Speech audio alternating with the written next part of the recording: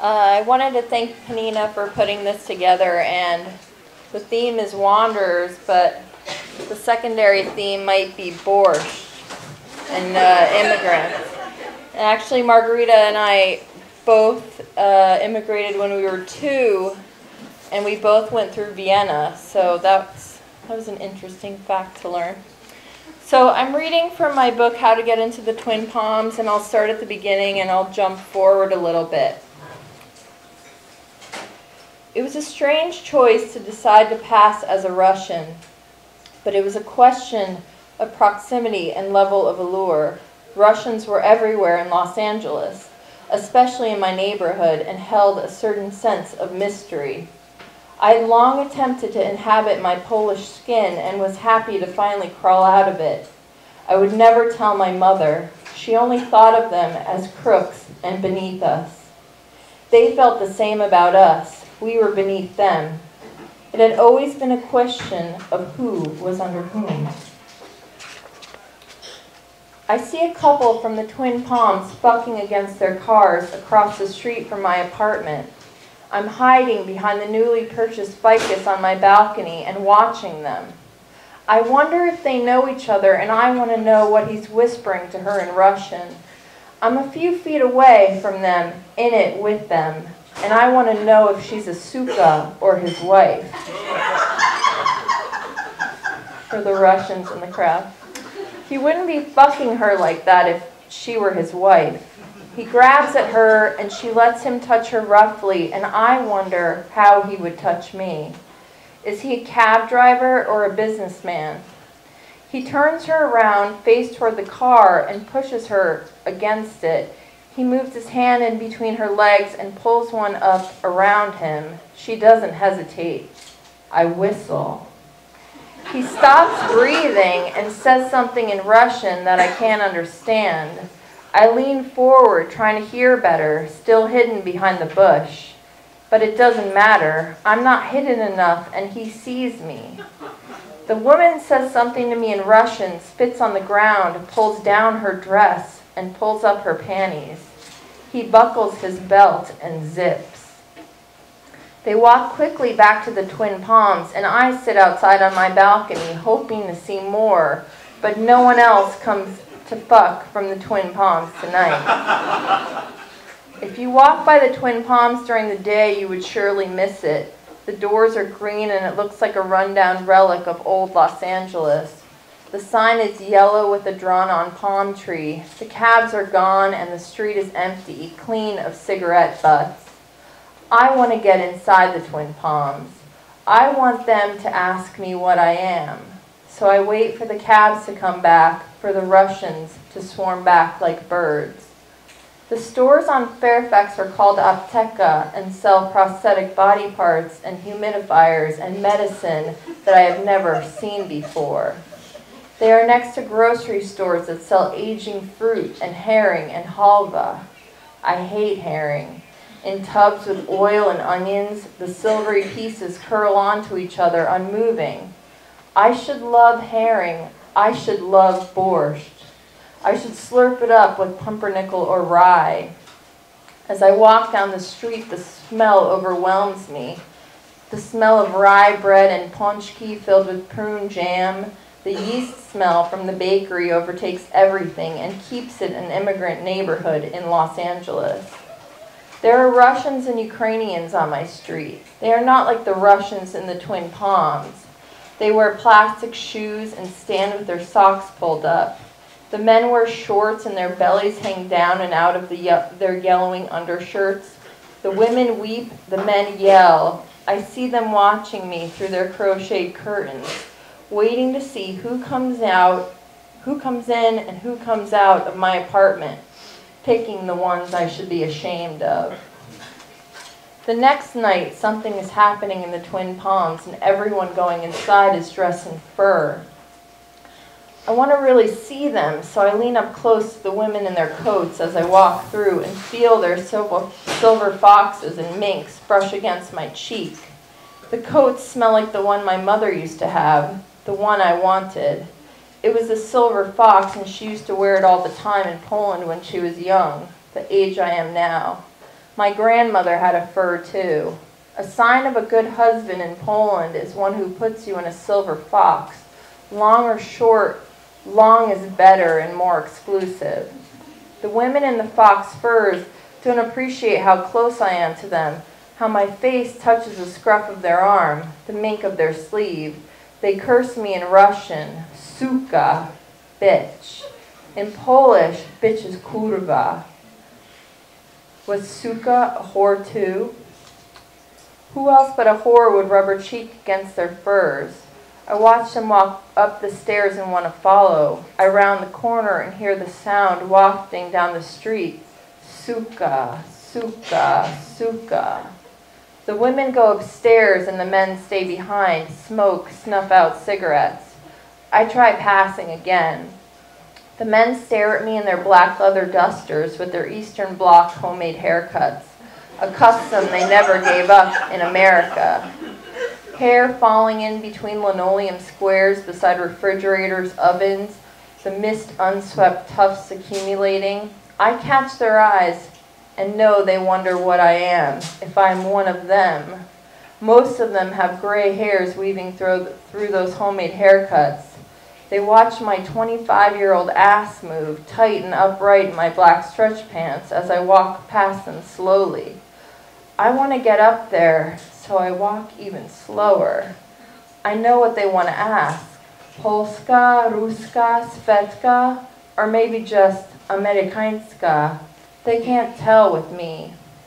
They won't ask. Instead, they stare, whisper something to see if I turn, flick ash near me to see if I quicken my pace. They want to know if I'm used to men like them. I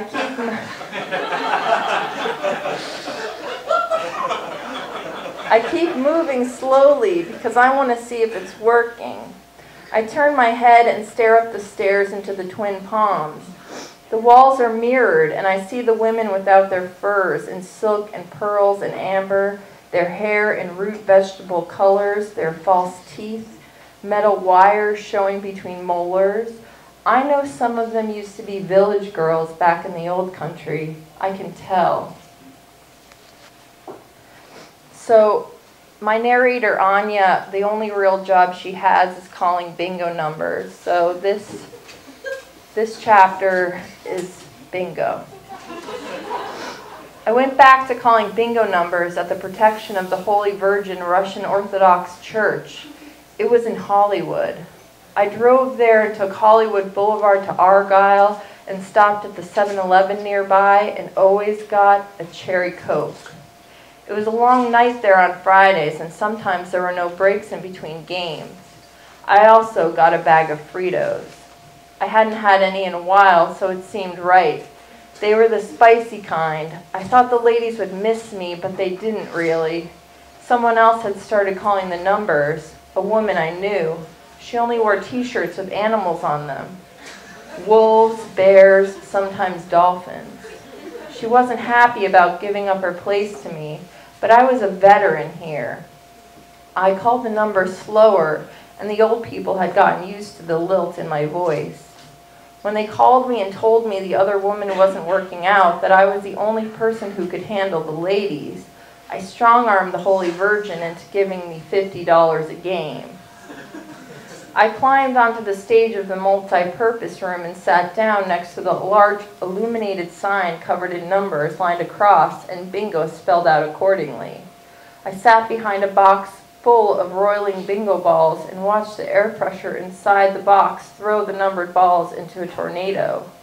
The tables were long and full of women, mostly widows needing to get out to forget that their husbands were dead and gone because they still had many years left to live. They had photos of their men as their lucky charms, petite picture frames nestled next to small childish objects, plastic birds, broken timepieces, toy cars made by Mattel. They lined them up along the top edge of the bingo tables and spread the cards out in front of them. I began calling. B12. And then another, and then another, and then I heard the complaining beginning. The curled bouffants bobbing up and down, pecking at the numbers with their ink blotters. I was going too fast. They were grumbling and pecking, and finally one called out, "What are you doing? You're going too fast. Have some mercy." I slowed down, N36. I drawled out the 6, and I took a sip of cherry Coke, my first of the night. After Rosa Schwartzberg called bingo, I called a break. There was a shuffling of cards, dirty looks aimed at Rosa. She had not stopped her winning streak. $10 and a Twizzler. Single stick, not a pack. She was diabetic. I didn't understand the Holy Virgin sometimes. All these women were diabetic, still with the Twizzlers every week. I walked down to the concession table and saw eclairs, hot dogs, and bags of chips, the low-rent kind.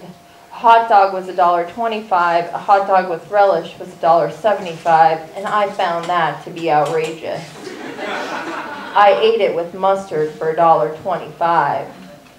The ladies crowded around the table, calling out their orders. Frank, from behind the table, couldn't keep up.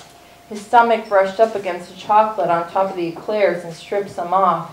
No one noticed but me. The edges of the eclairs were now smeared and missing chocolate. I wanted one to top off the hot dog, but I saw bits of Frank's shirt fuzz captured in the remaining chocolate and just couldn't do it. He smiled at me and winked. He thought I didn't notice, or maybe did, and he wanted me to keep quiet about it. Once you got the ladies going, there was no stopping them. I ran the numbers, and he ran the stand, and we were in this together, this Friday night at the Holy Virgin. Mary pushed up against me. She was wearing a Leonardo DiCaprio t-shirt, his face stretched large over her gigantic breasts.